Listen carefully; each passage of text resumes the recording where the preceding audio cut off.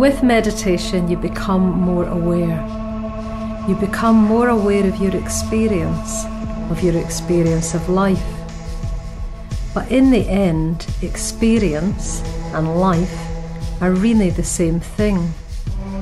What is your life except your experience? In becoming more aware, you are coming more into contact with life itself. You start by simply noticing what it's like to be sitting here, to be alive. Then, as you try to tread the way between peace and concentration, you become aware of the things that inhibit you, the things that limit you, the things that shape and distort your experience, those tired, habitual grooves of the mind. And so as your awareness deepens, your life deepens. But not only that, this awareness has a transforming effect. It brings about a shift in the whole way you relate to life and this world. It starts to brighten the way you live and the environment you move in.